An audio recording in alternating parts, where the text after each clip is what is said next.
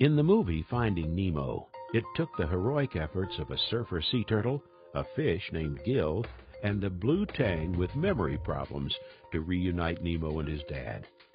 But there are hero fish in the real world too. This 2-inch striped creature is helping us understand ourselves better. The directions for a human being are written in code, 3 billion letters long. These instructions tell our bodies how to live, how to grow, how to die. Researchers call this code the sequence.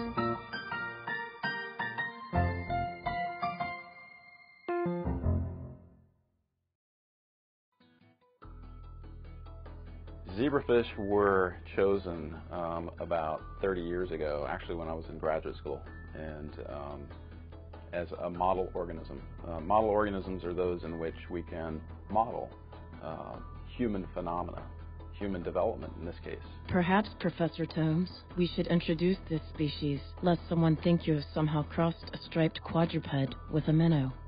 The zebrafish, officially known as Danio rario, is a freshwater fish found in slow streams and rice paddies. Unlike laboratory creatures, like fruit flies, the zebrafish is a vertebrate. It has a backbone. That means it is much more closely related to human beings. It just grows up faster. One of the great advantages of the zebrafish system is that the development occurs very rapidly. By 24 hours later, it looks like a fish. We've gone from a fertilized egg to an organism that has a beating heart, 2 eyes, a head, a tail. It's starting to form some of the other organs. It looks like a fish. And when you contrast that to cells in our own body, it takes them at least 24 hours simply to divide once.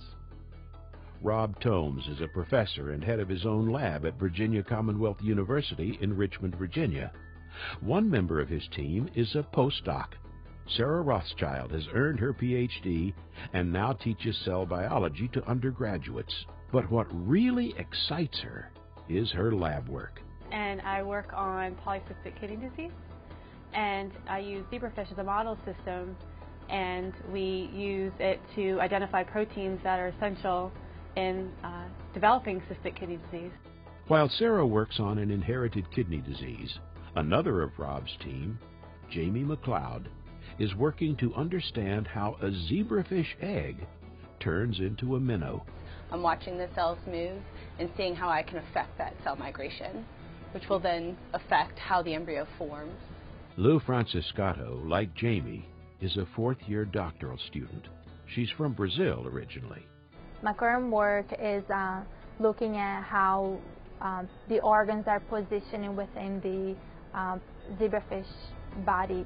And what we're showing here is a time lapse of zebrafish development. And you can see this cap of cells that occurs on the animal pole of the zebrafish embryo. It migrates down the yolk. And as you can see, the eyes are starting to form. This is a video that's compressed during the first 18 to 20 hours of development into what we just saw in about 20 seconds, 25 seconds. In addition to growing up fast, zebrafish have big families, just like Nemo's parents. You still have to name them. You want to name all of them right now? All right. We'll name this half Marlin Jr. and then this half Coral Jr. Okay, we're done. I like Nemo. Nemo? Often the zebrafish spawn hundreds of eggs at a time, and we can fertilize all of them. They develop synchronously, and when you see them all achieving the same developmental state, the same developmental time, all their little hearts start beating, their eyes start flickering, their muscles start contracting, they're breaking at the seams to try to get out of their little eggshell. It's a phenomenon that's awe-inspiring. There's something fishy in the basement of the VCU Life Sciences building. Pass by the bins of fish food and something called Instant Ocean. Turn right at the sturgeon tanks, and right next to the frog lab, you'll find Jamie introducing zebrafish to speed dating. In setting up for zebrafish, the first part is to grab a tank and an insert for the tank.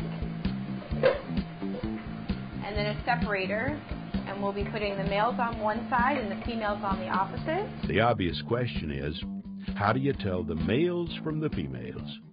The answer seems to be in the words of Dr. Seuss. One fish, two fish, red fish, blue fish. The males are actually, they have a little red in the trunk part of the embryo, whereas the females are more blue in color and tend to be a little fatter. We tend to do either 1 to 2 females on one side and 3 to 4 males on the opposite side. The mating behavior is triggered by light, so the fish spend a night in the dark. The next day, the separator is removed and the fish have at it. Each fish egg that falls to the bottom of the box contains a single cell that has all the information necessary to grow into a complete fish. That process is as old as time, but keeping up with it requires the newest equipment. In this case, a laser fluorescent microscope. Each cell is migrating to a specific location. When it reaches that location, it then continues to develop, or continues to divide or migrate. Often the cells stop, other times they continue to migrate. Each cell has its own specific fate. There's an enormous number of steps that occur, many of which involve cell migration and calcium signaling.